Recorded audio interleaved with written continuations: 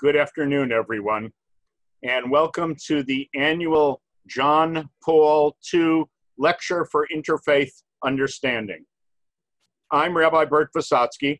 I am the director of the Milstein Center for Interreligious Dialogue here at the Jewish Theological Seminary in New York. We are co-hosting this program, as we have for many years now, with the John Paul II Center of the Pontifical University of St. Thomas Aquinas in Rome. And we especially want to thank the Russell Berry Foundation for their assistance in offering this program. I gratefully acknowledge the presence of Angelica Berry, who is somewhere on this Zoom call. I especially want to welcome the alumni of the John Paul II program, many of whom were my students when I taught there in 2014. I want to welcome members of Religions for Peace International and JTS student supporters and friends from all around the world.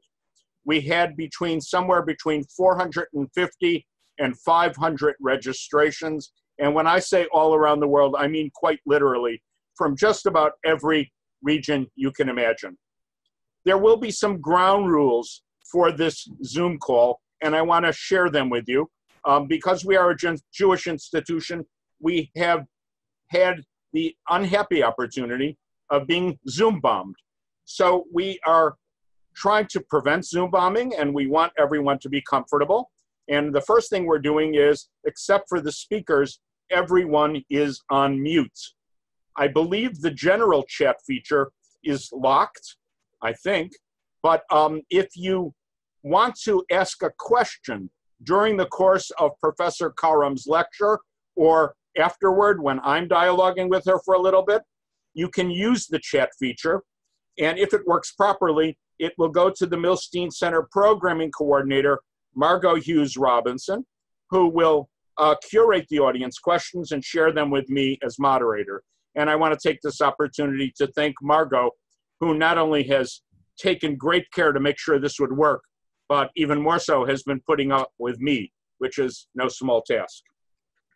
So let me repeat, to prevent Zoom bombing, there will be no screen sharing and no changing of names. And we hope that you understand these security measures. Now it is my pleasure to invite my friend Ruth Salzman. Ruth is the CEO of the Russell Berry Foundation. She has held that job since 2008. And she will offer a few brief words of welcome from the Berry Foundation. Ruth? Thank you, Bert. The John Paul II Center also started in 2008 through a collaboration between the Russell Berry Foundation and the Angelicum, or University of St. Thomas Aquinas in Rome.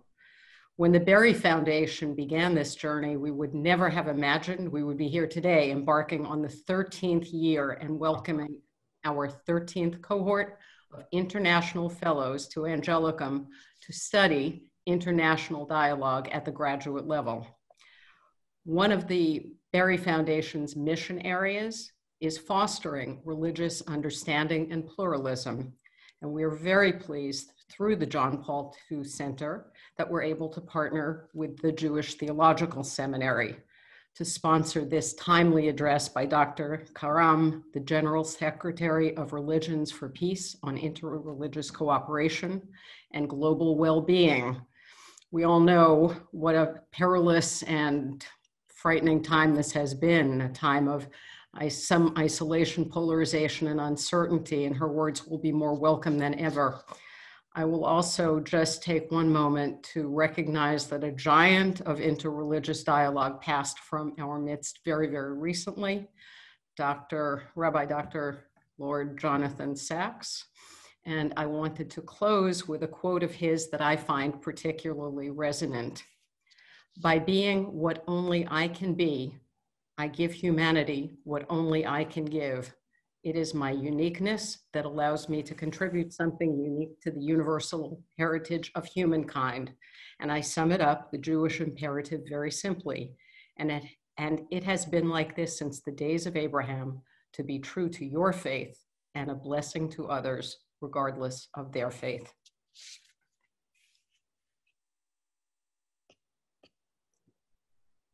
Thank you, Ruth. I'm not used to being muted. So I'm a classroom professor. I tend to talk over everyone. But I'm going to try and stay muted when it's not my turn. But I want to call now on Professor Adam Afterman to offer brief greetings from Jerusalem. Professor Afterman is the co-director of the John Paul II Center for Interreligious Dialogue, and he is the chair of the Department of Jewish Philosophy and Talmud at Tel Aviv University. He's speaking to us from Jerusalem. Adam, please. Thank you. Welcome from Jerusalem. The John Paul II Center is a collaboration between the Russell Berry Foundation and the Pontifical University of Thomas Aquinas, or the Angelicum in Rome.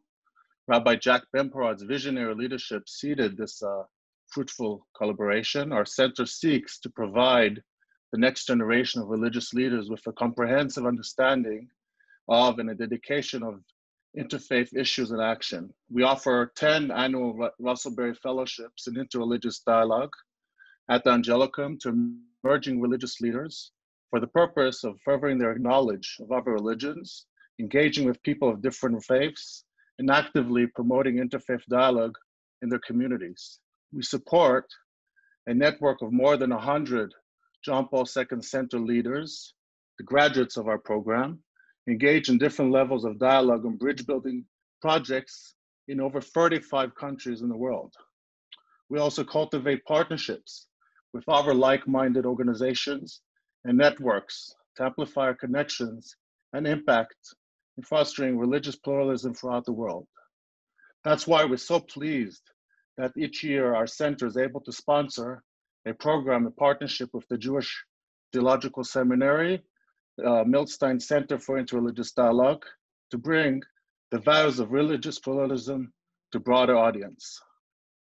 I'm honored this evening to welcome you tonight on behalf of the John Paul II Center. I want to thank the Jewish Theological Seminary and Rabbi Bert personally for their partnership. Thank you.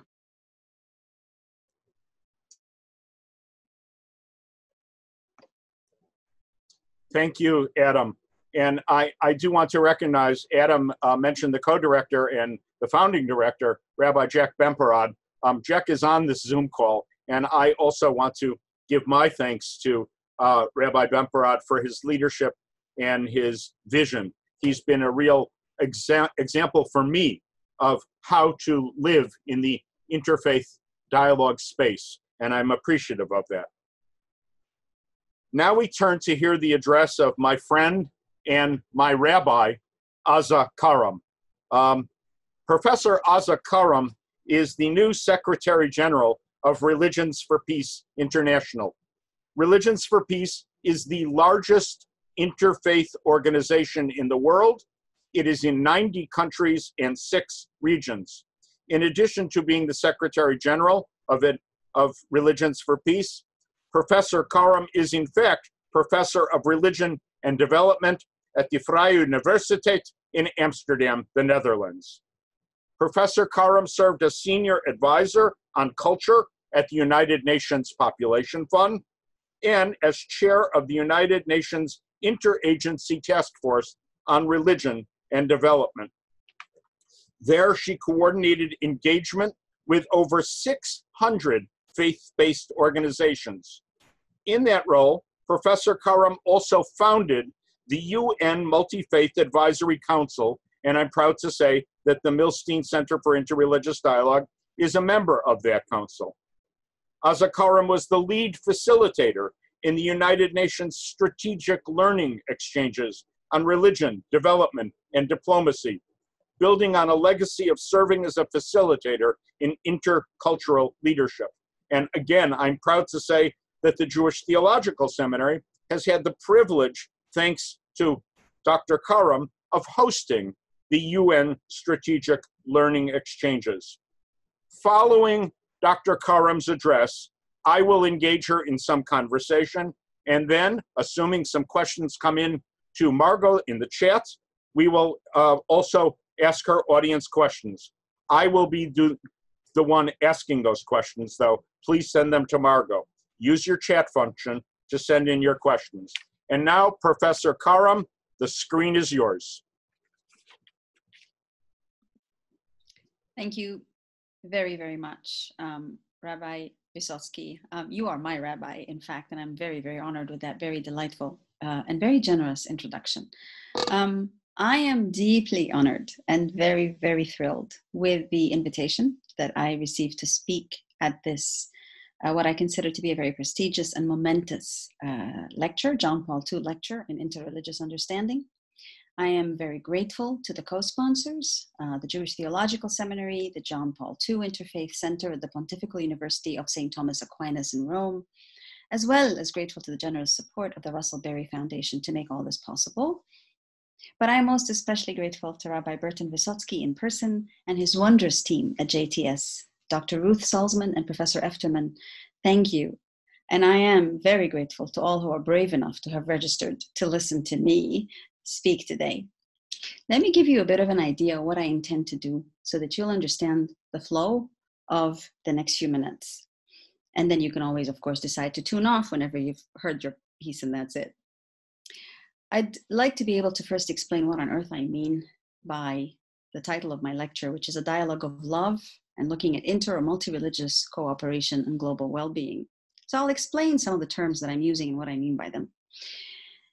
I then will go to sharing some of the highlights of the work that I did at the United Nations in service to this dialogue of love, because I believe that the dialogue of love is the whole purpose of interreligious or multi-religious cooperation, actually, for the sake of global well-being. I see the dialogue of love as the multi-religious cooperation for global well-being. I'll speak about what I consider to be then coming home. I immigrated to the United States in October of 2000 to work in Religions for Peace. I left behind a very fine job and settled opportunity, but I wanted very much, and with a passion which has grown over the years, to serve interreligious collaboration. So when I left Religions for Peace in 2004 to join the United Nations Development Program at that time, the intention was to continue this dialogue of love. But I found out very quickly, as I will share with you later, that it was not the easiest thing to do in the United Nations. And that's why I'm using the work of the United Nations as, if you will, a prototype of some of the challenges, but also the joys of this dialogue of love. So I'll speak a little bit to having worked in this space of the United Nations, but also then coming back home, which is to me, Religions for Peace. And what this now means, what this dialogue of love, this labor of love actually looks like and what it means, and what are some of the challenges, but also the opportunities that I believe a space like Religions for Peace and its mission effectively mirrored in so many other faith-based organizations and entities. What does that actually look like? What does it mean? And I will conclude with saying a few words on basically the love of the divine, service to the divine, in this inter or multi-religious encounter. And I will mention terms like spiritual dignity and permanent empathy. So that gives you a bit of an overview of what I'm going to share with you. This is now a good moment to turn off or to leave if you don't like any of it. What do I mean by some of the terminology that I'm using? So first of all, religions. I mean, it's used so loosely. As intended here, it refers to the realms inclusive of religious leaders, diverse religious leaders, religious institutions, religious communities, religiously inspired non-governmental organizations, or in the US context, they are known as not-for-profits. All of this realm, religious leaders, religious institutions, religious communities, religiously inspired NGOs, this is all the realms of religion that are often referred to and encompassed in that one term, religion or religions. So clearly, these realms are quite vast and therefore difficult to speak of in a sort of a universalized, generalized, or God forbid, essentialized manner. And yet the mistake is often made to speak of religion and development, religion and gender, religion and environment, religion and foreign policy, and so on. This form of essentialization creates multiple opportunities for misunderstanding, especially, albeit not only, when implicit or explicit references are made to terrorism, fundamentalism, political violence as part of this religion and mix. So things just get more complicated and mired in complexity and lack of clarity when we actually refer to all of these things under this simple term of religion. For the purpose of clarification, bear with me though, having made all that clarity, bear with me as I too sometimes slip into this faux pas. I'm trying to share experiential narratives with you as a development practitioner, as a former diplomat. literally as somebody who's been working in the realms of human rights for many, many years, and as a scholar, frankly, of religion and development and of the United Nations, I try, often unsuccessfully, to do both the work itself and then think about it and try to analyze it. Kindly note, I did say the word unsuccessfully. So I'm trying, and I certainly haven't got it right, and I'm hoping that you can push back in the questions later. But what do I mean by global well-being? Bear with me a second as I try to explain this realm. Amartya Sen, who most of you know is a Nobel laureate for economics, was credited with saying that, and I quote, "Economic growth without investment in human development is unsustainable and unethical." Yet for much of the last century, the most common measurement of people's well-being has been focused on money, using measures like the gross domestic product, or GDP. However, over time, more and more organizations, and even one country like Bhutan, around the world are today measuring well-being or trying to measure well-being in a different way. In other words, using data beyond the GDP to look at wider social and environmental measures, as well as economic ones. So not letting go of the economic ones, but trying to expand to include social and environmental spaces. In their Global Analysis of Wellbeing report of 2017, the Oxford Foundation for Knowledge Exchange considered some of the different ways that well-being is actually being measured. Early concerns about measurement of well-being focus on the environmental and social consequences of economic activity that were not well reflected by monetary measures. Two approaches have emerged as increasingly important in economic work. One, which was developed by the Nobel laureate Amartya Sen, which attempts to reorient analysis to measuring the quality of life. The formation of this took part soon after the United Nations Human Development Index was launched, and this became one of the first successful international efforts to go beyond measuring well-being through GDP, gross domestic product. A second approach to measuring well-being, which attracts both research as well as policy circles, is work that focuses on subjective assessments of well-being. Okay, so there are a number of measures or variables that have been used, ranging from satisfaction with life to overall anxiety.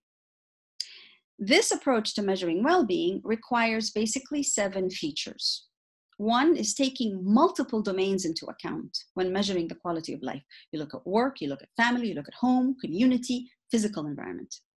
2, factoring in multiple stakeholders. So people in their roles as citizens and or service consumers. And I'm going to add another category, which is immigrants and internally displaced peoples. 3, involving the whole of the life cycle, all age groups in these different settings: work, family, home, community, physical environment. 4, reviewing abilities and constraints. If you're going to look at work, family, home, environment, and multiple stakeholder, you have to also look at what seems to be working, what isn't particularly working, what are some of the challenges. 5 is using measures of happiness. What makes you happy? And so you can already begin to see the complexity of trying to keep track of all that, and yet the enormous wealth of opportunity in doing this. 6 is using data developed by the people being assessed themselves, as opposed to our usual trying to figure out things for people, measurements and indicators for people. This particular approach to well-being is actually trying to look at what you think the data should be, what you think matters, how you see things, being as you're being measured, and your well-being is being measured. And the 7th is basically an understanding that standardizing some of these measures at both national and international levels is going to have to be necessary, which is where you come into subjective versus objective. But the standardizing of some of these measures, because the whole point is to facilitate international comparisons. With these 7 points in mind, I maintain an added aspect relevant to bringing about, how do we bring about well-being? Okay, so here's the measuring, but then how do you actually bring about the measurement of well-being? And this is something that I want to relate to the notion of universal peace. Okay, what do I mean by that? This one is pretty straightforward, because actually universal peace is enshrined in the United Nations Charter. Article 1 where the purpose of the United Nations are identified, specifically the parts that make sense to me that I'm drawing on here is that universal peace means the development of friendly relations among nations based on respect for the principle of equal rights and self-determination of peoples, and to take other appropriate measures to strengthen universal peace. That's the foundation of what the United Nations is supposed to be. In addition to that, the Article 1 continues, to achieve international cooperation in solving international problems of an economic, social, cultural, or humanitarian character, and in promoting and encouraging respect for human rights and for fundamental freedoms for all without distinctions as to race, sex, language, or religion.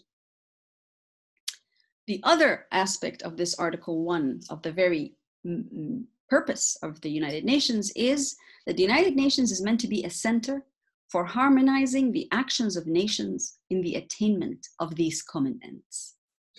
So with a view to universal peace as a frame of how you can actually try to bring about this measure of happiness and therefore of well-being, I am therefore understanding and approaching the work of interreligious cooperation or partnerships with and between religious actors around peace and security, human rights, and sustainable development through that lens.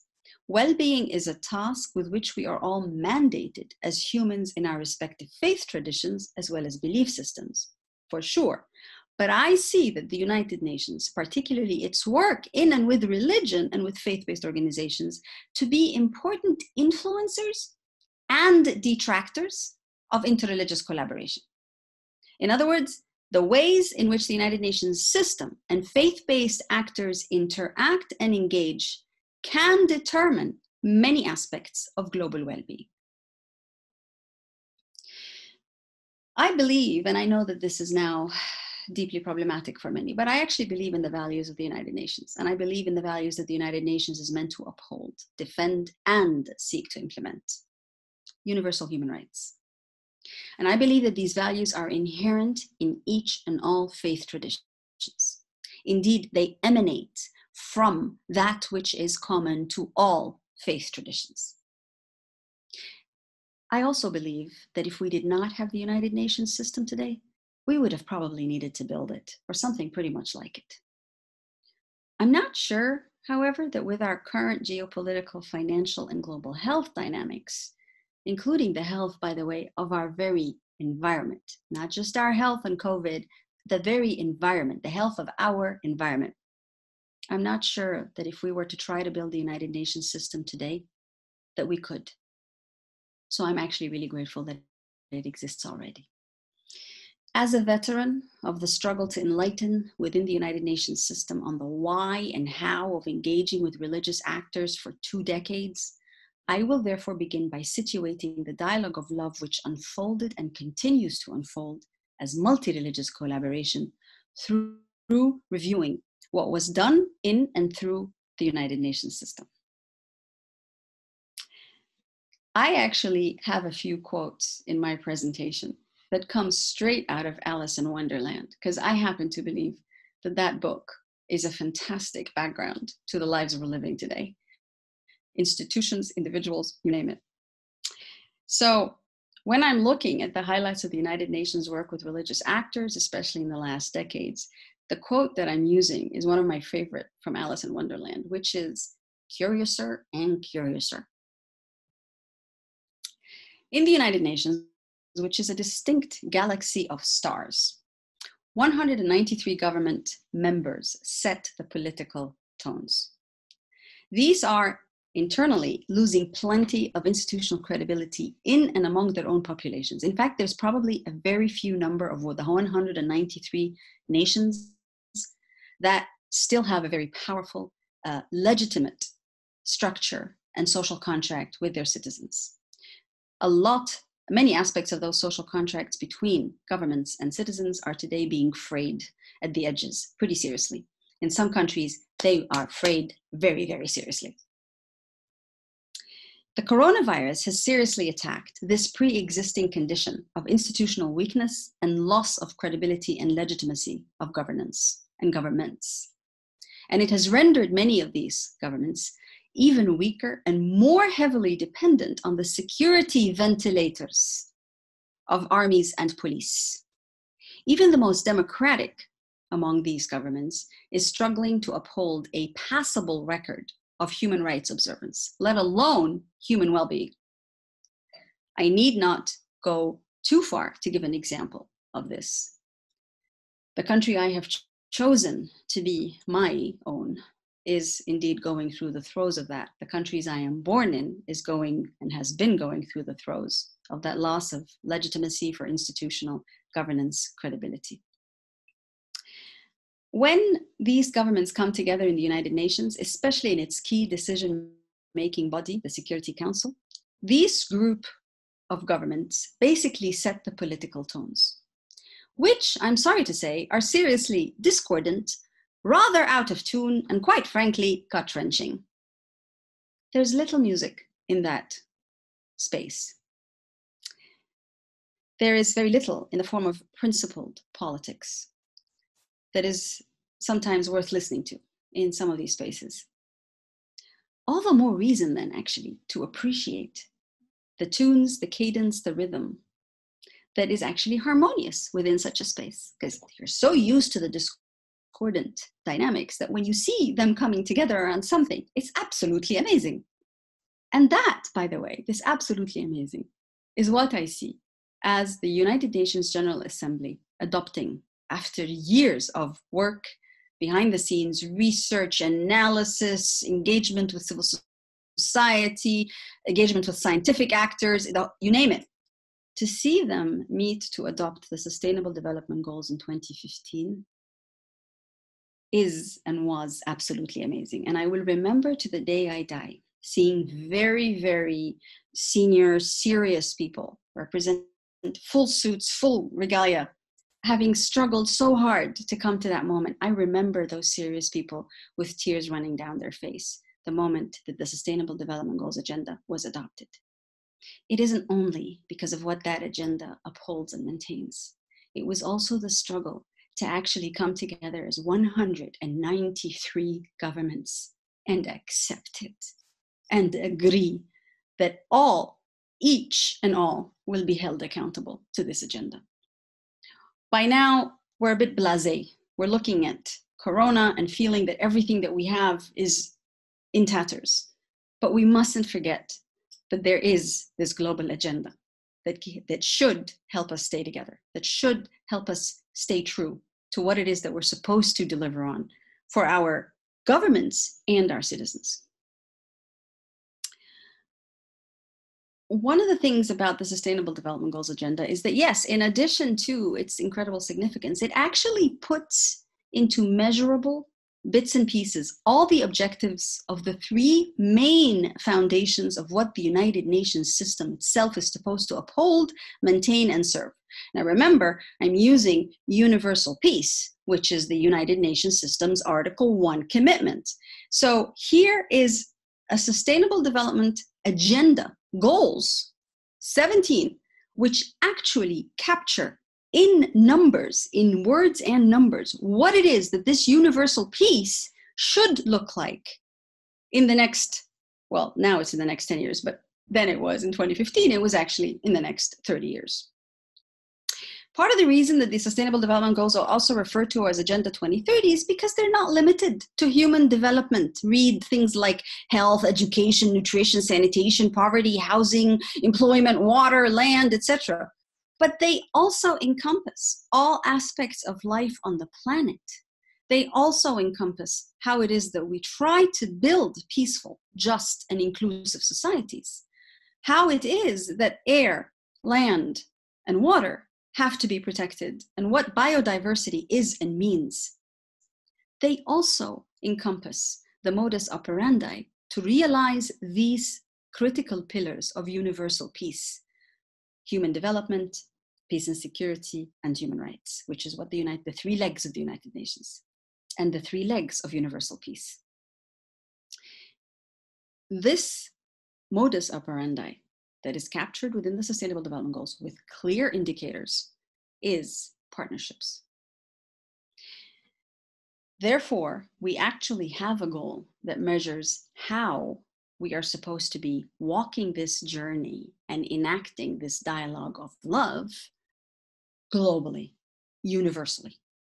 Partnerships has to be and is the way to go. In other words, cooperation and collaboration are no longer something that wouldn't it be nice to do, but they are actually mandated and tracked and measured, and governments have agreed to hold themselves accountable to that. And that means that their civil society, their citizens, can hold them accountable to that as well, to those partnerships as well.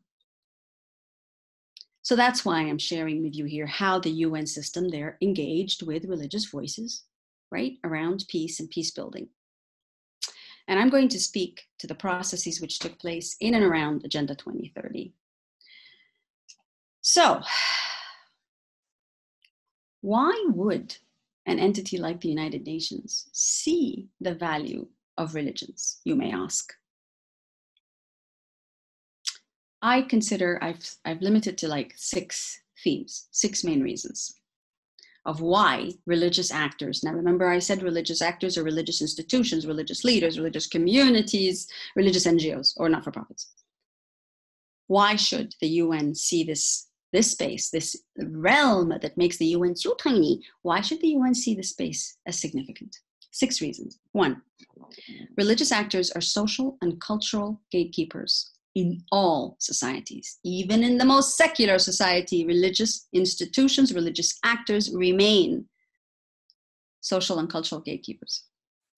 In fact, any transformation in behaviors and attitudes, social and cultural norms, somehow has to do at some point in time with religious leaders and their institutions speaking from their respective pulpits and advocating for those changes or advocating against them. And I think the process of the US elections was a wonderful mirror of how you see both sides. Ultimately, even though it's about governance, even though it's about so many issues, ultimately, things to do with behaviors and attitudes do somehow manage to pass through that particular gate of religious leaders and actors. Apart from Western Europe, the rest of the world has maintained faith as a central part of how people think, believe, and behave. For too long, though, the UN system has operated, and to some extent still does, like other intergovernmental actors, the European Union is a clear example, but others as well. But for too long, these systems have operated with a Western European mindset, which can be extremely frustrating sometimes because these are institutions that bring together people of the world and the cultures of the world and the behaviors of the world, but they still have a particular mindset, modus operandi, that is Western European in orientation, which is part of the explanation for why they've resisted seeing the value added of religions for quite some time. 2, religious institutions, churches, mosques, temples, synagogues, are the largest, oldest, and most far-reaching social service providers. They serve people's needs in almost every area of development: health, education, nutrition, sanitation, environmental conservation, governance, you name it. Where did we find the oldest hospitals, hospices, and clinics? In churches, mosques, and temples. Where are the oldest schools still today? In churches, mosques, and synagogues, and temples, etc. 3, religious institutions and religiously inspired NGOs or faith-based organizations are the first responders in humanitarian crises. At least 4 out of the top 10 global humanitarian NGOs are religiously inspired. And religious sites are often the go-to spaces in natural or man-made humanitarian crises. For those of you living in New York, you may recall that there was a massive tent set up right smack inside Central Park when New York City was the epicenter of the COVID crisis. That massive tent was an ICU, intensive care unit. It was set up in Central Park because of the overflow from the private hospitals, the government-run hospitals, and every other hospital there is. And it was set up by a faith-based organization. It was necessary, it was needed, and it wasn't the only thing that that faith-based set of actors set up and delivered. In Geneva, In the first wave, we knew that Caritas, which is a Catholic NGO, was actually feeding 5,000 people a day at one point. Geneva, Switzerland, quite well off. The point here is, when crises strike, any kind of humanitarian crises, religious actors are the first responders. And they stay, they're there before, they're there during, and they're there well after.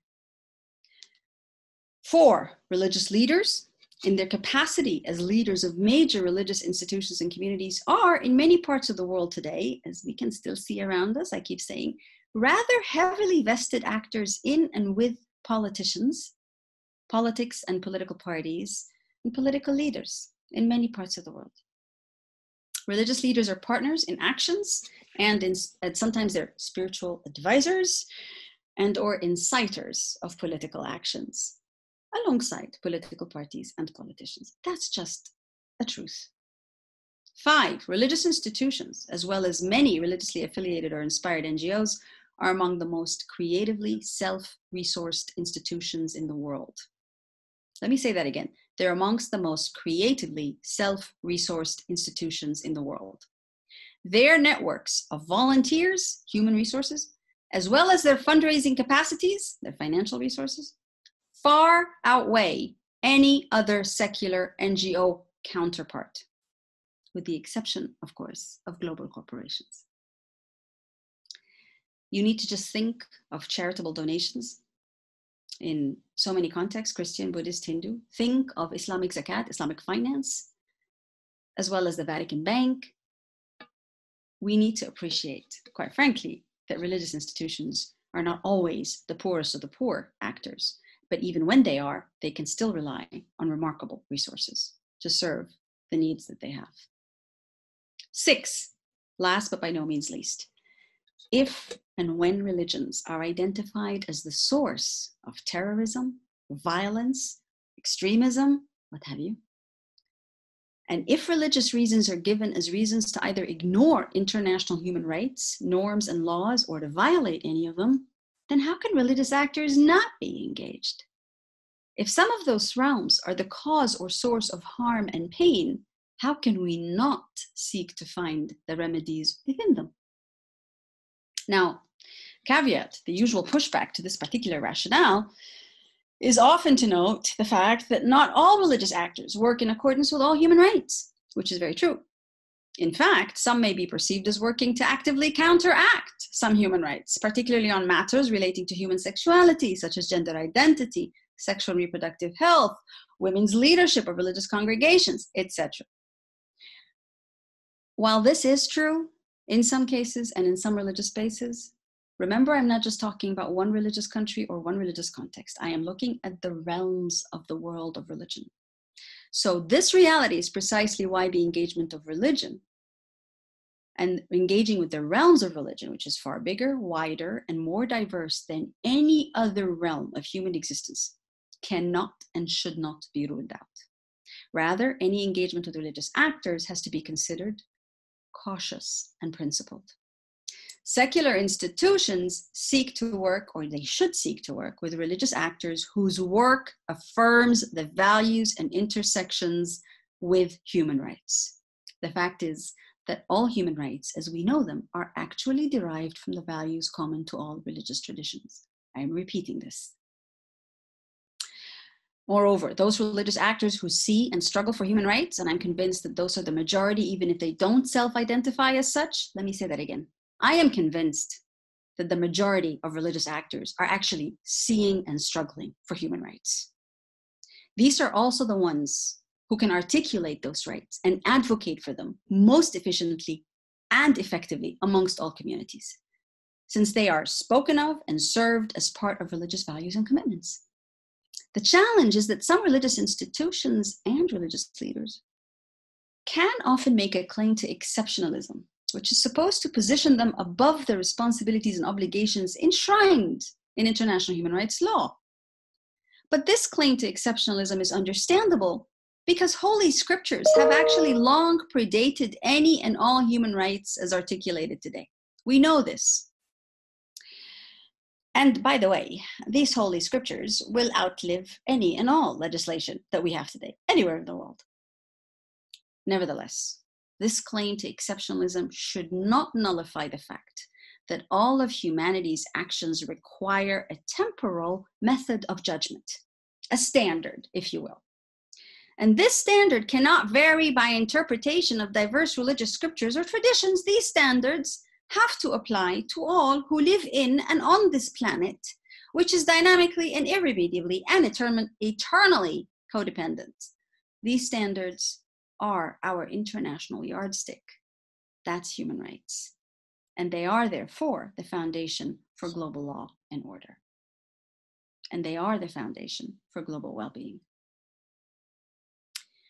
Where and when religious reasons are used to oppress, subordinate, or mete out any injustice, or violate the dignity of any human being and their required necessary ecosystem, these reasons are not consonant with international human rights norms and standards. Therefore, they are not consonant with global well-being. Full stop. Religions for Peace's worldview, mirroring my own deeply held convictions and acted upon for half a century, is this: oppression, subordination, injustice, and any and all violations of human dignity and damage to our ecosystem are inconsistent with both the letter and the spirit of religious doctrines themselves. No religion advocates for the indignity of a fellow human being or for the destruction of the very livelihood of all humankind. That is our natural ecosphere. At the same time, no amount of secular argumentation and dedicated service to communities and nations working alone and without alignment with diverse religious institutions has been sufficient to eradicate the multiple forms of oppression and injustice perpetuated over decades. It hasn't worked. It's not been enough to talk about human rights and law and norms and order. Racism and extremism are a case in point. More dangerously, when and where we leave religious institutions and actors marginalized, many of these communities can also become marginalizing. You see, the fact is that religious institutions are actually quite habituated to power, political, social, and economic, since time immemorial. Rationally speaking, if you've been the source of social service to your communities, if you have these creative access of trying to raise resources for yourselves, you're actually quite used to being in power. Power isn't an anomaly for religious actors and institutions. For secular actors, therefore, to believe that they can set aside the religious realms or use the on a need-to basis only theology for engagement, that bespeaks an attitude of arrogance and ignorance. Instead, the dialogue and praxis of working with religious actors actually is a sine qua non of human and environmental sustainability. And it is only when we engage in conversation, discussions, debates, and actual partnerships to serve together that we build collectively owned social capital, as we also establish a more knowledgeable, inclusive, and effective capacitation of all institutions, secular and religious. This is the required global infrastructure we need to ensure all human rights are protected. We can't work secular to protect human rights only. We have to work both the religious and the secular in order to protect human rights. Keeping human rights as the focus of principled engagement means we are working towards the same ends. By working with religious actors, we widen the circle of mutual understanding of one another's worldviews as well as modes of operation. We reach more people in our respective societies, and we can then actually, realistically, build back better, as we're hearing today. If the COVID pandemic is teaching us one thing, it is this: none of our existing infrastructure in any country is actually sufficient to deal with the multiple and escalating challenges in a siloed manner. Each of our institutions working in our own spaces and old ways is nowhere near enough to stem the infections nor the deaths. Time for a different set of approaches. Sustainable Development Goal number 17 provides a clarion call for the means of operation, partnerships across all sectors, all nations, and all institutions. Now, Sustainable Development Goal 17, therefore, is one of Religions for Peace's top 6 priorities. The other 5 are also fully consonant with the rest of the Sustainable Development Goals agenda. The religious institutions who are represented in Religions for Peace adopted the SDG, the Sustainable Development Goals priorities, and some of the indicators as their own in the strategic plan that we now have from 2020 to 2025. In short, COVID has required an adaptation of the modus operandi of this unique global movement with over 90 interreligious councils in countries. The adaptation took the form of a multi-religious humanitarian fund. This is where Religions for Peace has provided a mechanism to put its money where its mouth is. Encouraging, requiring, requesting, cajoling, collaboration across religious silos, and providing the seed support to help this to be done. When I joined the UNDP in 2004, I was told that, quote, we don't do religion. So it took a while to try to explain and understand those 6 points that I shared with you over a course of many years. In 2007, I joined UNFPA, the UN Population Fund. Why? Because it had a position called Advisor on Culture. And why then culture? Because this was as close as a UN system entity was going to come to naming the religious realms as part of the cultural realms and creating a position that was meant to serve that multi-religious space for human rights. I worked with my colleagues across the UN system, especially in UNFPA, to set up the first global forum on strengthening partnerships for sustainable development. That took place in 2008. It was the first time that the United Nations hosts faith-based, non-governmental organizations, religious leaders from across the world, after it had decided to host them in the millennium with 1,000 religious leaders from around the world. It took from 2000 to 2008 to do the next hosting of global religious actors in the UN. Tells you something about the way that the UN operates sometimes. In 2008, I was able to work with my colleagues in UNAIDS to develop the very first strategy on engaging with faith-based actors around prevention and treatment of HIV and AIDS. Why HIV and AIDS, you may think. Those of you who have worked in this space for many years know that this was the moment when global consciousness was set on discrimination and stigmatization of HIV/AIDS. HIV positive folks. This was where clearly the religious realms were a source of intense stigmatization and discrimination against those who were living with this. Therefore, in the journey, in the struggle to overcome stigma and discrimination, religious institutions were a primary go-to and working partner.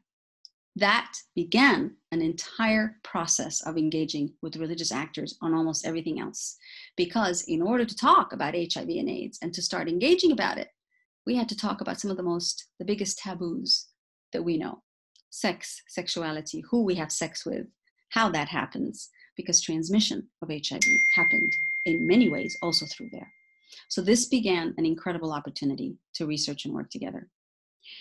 By the end of my journey in the United Nations, I calculated conservatively that per year, I served the UN system in organizing an average of about 10 to 12 consultations, either conferences, seminars, or policy roundtables, including at least one training, strategic learning exchange, which had an average of about 70 UN and faith-based participants. I advised between 5 and 7 diverse FBO partners and at least 5 of the United Nations system entities on a regular monthly basis. And I prepared several reports for the UN system. When I joined Religions for Peace, here are some of the lessons that were very fundamental for us to learn about multi-religious collaboration and engagement. Lesson 1, that actually is very pertinent to a number of other governments, especially in the Western Hemisphere, is the following: that we're still focused, when we think religion, we're still focused on the Christian hemisphere. That 75% of those we work with tend to be Christian in nature and structure. That's not multi-religious. That is ecumenical at best. It is not multi-religious. And this feature remains something that needs to be improved. And this is one of the reasons why it's extremely important to work with a multi-religious lens, and why it was important to set up not only an interagency task force inside the UN system that was working with these different religious actors and putting together a global database, but it was extremely important to set up the Multi-Faith Advisory Council, because what that did is it provided us with an opportunity to bring the diverse religious actors around the table whom the UN could vet, would defend in case of an issue, but also have these people on an equal partnership basis. They were peers, they are peers to the UN system, so that they can advise at the same time. Dr. Karam, I want to interrupt you because, first of all, I'm getting many, many wonderful questions. Second of all, I want to point out that on the call, on the Zoom, there are, in fact, many members of the United Nations Interfaith Advisory Council, and I want to welcome all of them. If I may engage you a little bit, but before I do that, first I want to thank you for that, I don't know what you call this, a 30,000-foot view. It's both academic and yet immediately accessible. And I think all of us understand much better how the United Nations works with religion. And indeed, I want to say this if it's not clear to anyone, that the fact that the United Nations works with religion is almost entirely due to you. And we are very grateful to you for that. Your efforts have been nonstop and they have borne fruit. But now you are the Secretary General of Religions for Peace. And I don't know if everyone on the call knows the basic background of RFP. Can you give us an idea? What are the countries, what are the regions, and what does RFP do on the ground? So Religions for Peace was set up 50 years ago by a group of religious leaders from all across the different religious spectrums and religious institutions. If there's one thing to distinguish Religions for Peace, there's two key things that one should know about Religions for Peace. Number one, it's the United Nations of religions. Just like the United Nations has governments, Religions for Peace has religious institutions as its members and its constituents and its frame, and also representatives of religious communities and a grassroots network of youth and women from around the world. It's present in 92 countries in every region of the world. And it's growing. So we just added we're very thrilled to have just added a counterpart in the Palestinian territories. We're continuing to grow that space of interreligious collaboration. So it is a UN of religion because it has the institutions plus the civil society spaces of religious engagement, particularly youth and women. And it has country level presence. Each country level presence is an interreligious council. So it's the religious institutions of that particular country and the representatives of religious communities coming together. They don't just come and talk. It's a dialogue of love that is implemented, enacted through concrete programs and projects and initiatives. Some of the interreligious councils in some countries, particularly in sub-Saharan Africa, tend to be a lot bigger than Religions for Peace headquarters in New York, and have a great many range of engagements. Honestly, some of them are really small and working on very specific and limited areas. So they vary enormously from country to country per the conditions in those countries, per the needs, humanitarian, developmental, political, peace building. It depends on the context of the country. The Religions for Peace interreligious councils mirror and serve those particular countries and their needs. Where the governments have a very strong relationship with religious institutions, the Religions for Peace interreligious councils in those countries tend to be extremely well positioned, very active in a number of areas. Where the governments have problems with the religious institutions, the Religions for Peace Interreligious Council tends to reflect those particular challenges of interreligious collaboration. I appreciate that. And having worked with you for many years, I appreciate the ways in which that mirrors some of the UN issues as well. Each country has its own, if I can use the Yiddish word, tsuris, its own troubles. And those troubles are reflected not only in the governments, but in the non-governmental organizations and the religious organizations. I want to come to a UN entity that you and I have both worked with, and that's the World Bank. A number of years ago, I met you for the first time sitting across the table in Washington at a World Bank roundtable of religious leaders. The then president of the World Bank, Jim Young Kim, thought that there was wisdom, the same wisdom that you had been proposing at the UN, that there was wisdom in bringing religious leaders together to help the World Bank in its work. At the time, Jim Kim said that they had reduced extreme poverty around the globe by almost 50%, and that they hoped in the next 5 to 10 years to be able to continue to reduce that kind of extreme poverty. That's living on under $2 a day. That's extreme poverty. Yeah. That he hoped to continue. However, COVID-19 has absolutely destroyed economies around the world. And in that destruction of economies, more and more people have fallen back into extreme poverty. So first of all, is there anything the World Bank can do? But second of all, is there anything, whether it's Religions for Peace or the range of religious organizations on this Zoom call, is there anything we can be doing to help the poorest of the poor? Yes. First of all, the World Bank cannot do this on its own, and it can't, and most certainly is not going to be able to do it on its own. So therefore, the prescription of collaboration with other international actors and governments becomes ever more serious.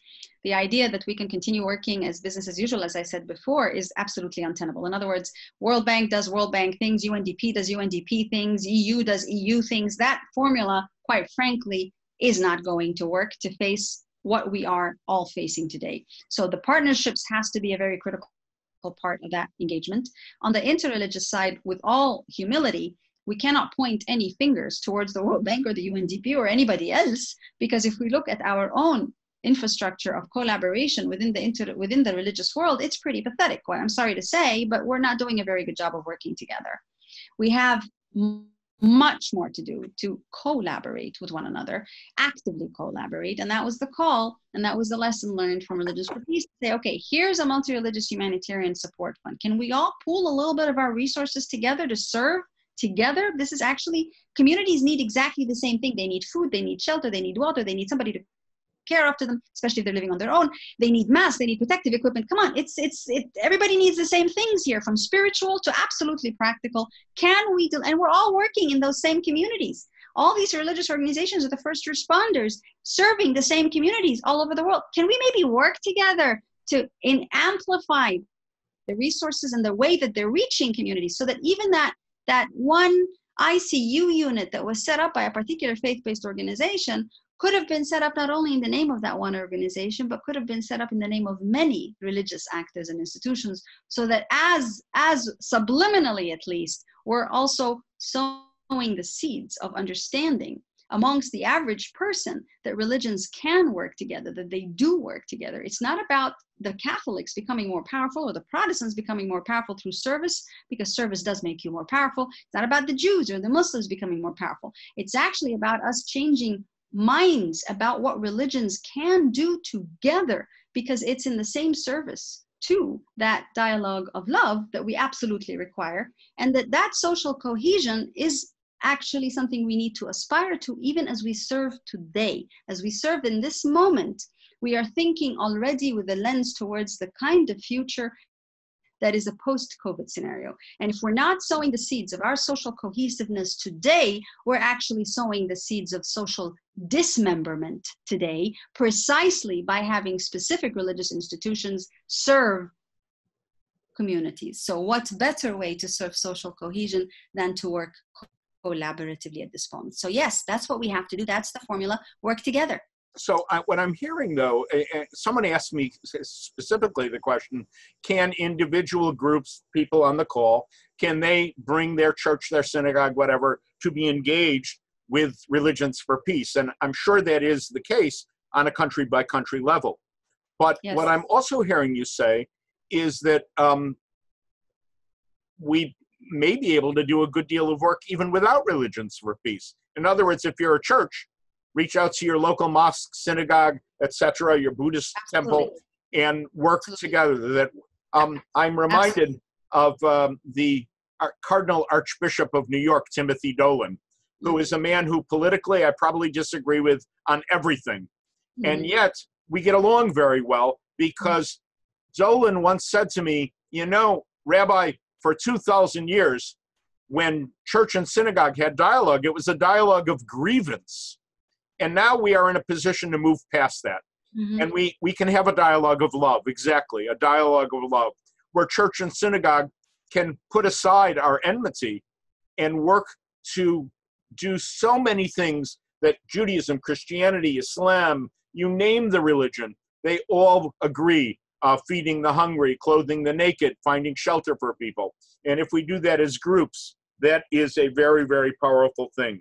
Sorry to interrupt you, Bert, but there's a very important dynamic aspect to this. Multi-religious collaboration is a call to action to every single religious institution, leader, community, etc. There are lessons to be learned from a legacy of working multi-religiously, however. Because it's not just, okay, let's do this tomorrow. Hey, how about that? It doesn't quite work like that. Otherwise, we would have been synergized very nicely quite some time ago. The issue is that there are parameters, there are lessons, there are codes of conduct, there are needs, there are requirements for multi-religious collaboration. A dialogue of love needs a framework for that love to grow and to be nurtured. That framework is what interreligious organizations bring to the table. And that is precisely the value added of working with and within interreligious structures. It's not because that's the only way to do it. It's because you can see from a legacy, in this case of 50 years or 100 years, you can see what some of the best ways of doing things are. You can also see what you really need to avoid. In that urge to be together, there are some things you need to be careful about and to avoid. And that you can only learn from a legacy of interreligious collaboration that certain institutions have and bring to the table. To which I say, Amin, Amin. But one of the questions here, I think, touches on a real issue that religion faces. And it may be part of the reason even that for many years the UN kept it at arm's length. You and I both know that there are religious actors who don't act out of love, that they preach hate and they foment violence. And particularly, they often foment violence against other religions. Is there a way that either the UN or Religions for Peace or any of us on this call can stand up against terrorism literally without losing our heads? I think the point here is to, again, it's a reiteration of what was said before. The beauty of having the Multi-Faith Advisory Council is as a service to the United Nations system is precisely because you're creating that mechanism that is there. There's a collaboration supposedly happening between the different members in order to advise the United Nations as to what best ways to do to deal with some of this hate speech that is being promoted through certain religious actors and organizations, how to deal with bridging the gap created between communities as a result of the pain suffered from actions inflicted by certain religious actors or communities, or those speaking in the name of religions. The point is to be able to work together collaboratively to advise the United Nations system. And that's why COVID has done us all a tremendous favor, if I may say so, because now the turn from within governments and intergovernmental entities like the United Nations towards the religious communities is very definite. There's no question anymore about whether and how. The question is, who can we engage with? How can we make sure that we work with religious actors and leaders? Because you realize that if you're going to counter the discourse of hate, you can, of course, continue to do it through secular legislation and arguments and civic engagement.